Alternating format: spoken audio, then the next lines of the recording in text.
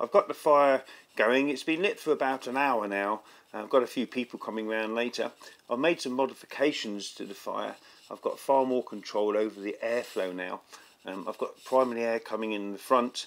I've extended the height of the feed box. It's now 12 inches deep. Everything seems to be working very well. I've got a glass plate I've fitted over the top of the firebox there. It's been running for about an hour now, I think, and the temperatures aren't that hot yet. It does take about 2 hours. But anyway, I've taken the glass top off. I've got the full air flowing into it, and as you can see, it's working very well. We're up to 400 and odd degrees centigrade. You can see my glass plate I've fitted on the top. Now, with the plate in place and only feeding secondary air, which is a little gap alongside the barrel there, the temperatures are starting to go up now. It's been alight for a couple of hours. It's over 500, and this is quite an interesting phenomenon that's happening.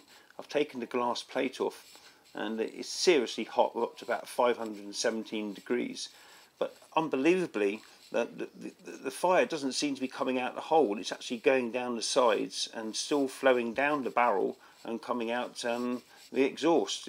I wasn't really expecting that. Perhaps somebody's got some ideas of why that's happening. Anyhow, I mean, overall, it's been a very successful evening. We've managed to cook plenty of food around the fire. It's just roaring away, heating up the whole room. Fantastic thing.